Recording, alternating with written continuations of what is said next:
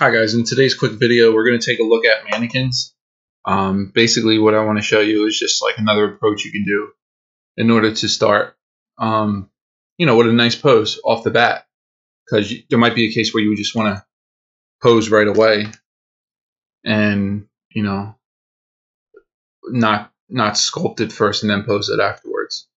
So what you want to do is hit Lightbox or hit Command key, and then you're going to go to Mannequin. Under Project, you're going to click Mannequin, and I'm going to choose this 8-head female for now. Okay, there's a bunch of mannequins in here, and these are just to help you start. I'll show you some of the other ones, but there's a dog in here, and these are all editable. These are all posable. So if you're going to be making a dog, what better way to start than that? If you're going to be making a hand, instead of doing the Z-spears, you could start with this. There's other animals too in here, elephant. So there's quite a few to get you started. Okay, but today we're just going to look at the female, and this is a real quick video, so I'm just going to show you guys how you can pose this. As you can see now, we're in edit mode. And there's a rotate button here. So the only thing we can actually do is rotate. Okay. Now press X to turn off the symmetry. What I do is make sure perspective is off. And what I like to do is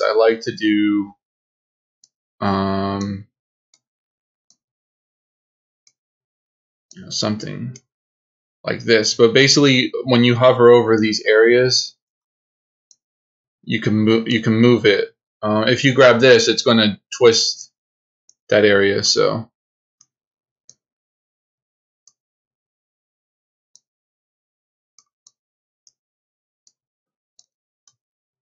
you can basically do something like this. And then what I'll usually, like I said, what I usually do is I'll use this line as reference to make sure, because in the real world you would be touching the ground, right? So you want to make sure that you're doing that here as well. Then you can kind of twist the body. Maybe I think I'll twist it like right here a little bit, and then just push this up, and we'll put this down. Okay. Then we can kind of put the head down to where we want.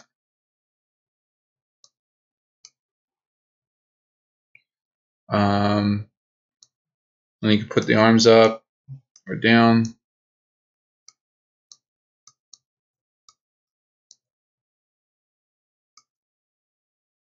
Maybe push this arm back a little bit, since this is like a motion pose, I guess, that we're going for here.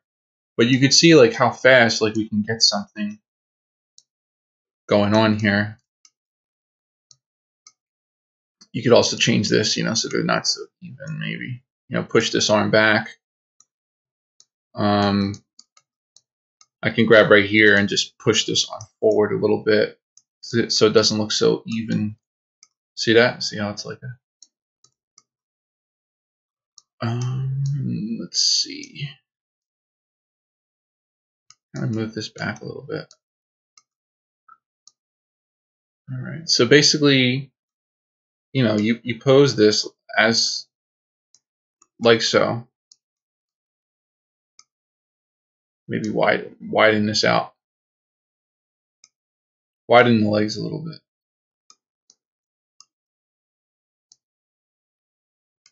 Once you got a pose that you like to start off with and you're happy with it, let's say we like this pose. Next thing we want to do is we're going to go down to adaptive, and what adaptive here, we're just going to click make adaptive skin, and it'll look like nothing happened, but if you go all the way up, you're going to see there's something that says skin mannequin here. So if I click this skin, now I have an object I can actually just sculpt on. We can't edit it anymore, but we can sculpt on it. So, and again, because there's no symmetry anymore, this is basically how traditional sculptors, would sculpt. So they would just start kind of, blocking in different areas and stuff like that. You could do the same. You could even smooth. You can smooth things out as well.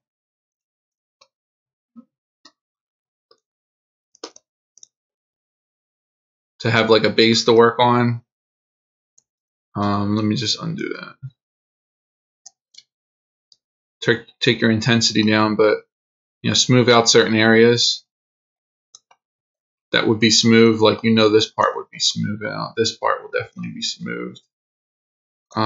This you could smooth a little bit. The hip, you could probably smooth this out a little bit. Okay, so could do something like that. And also, then we can start, like I said, sculpting on it, going back over it. Maybe use an in-flat brush to bump it up a little bit. Give it a little bit more weight. We could do the same for the arms if we wanted to.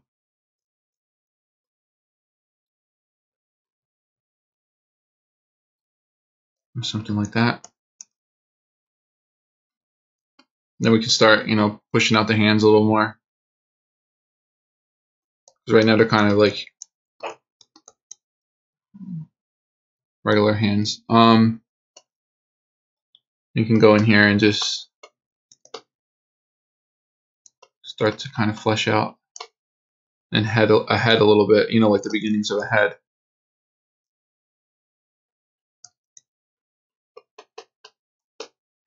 However you want to do it. But yeah, this is a great way to start out. Probably smooth that out like a lot. This is a great way to start. If you want to break the symmetry early on, this is the way that you can kind of do it.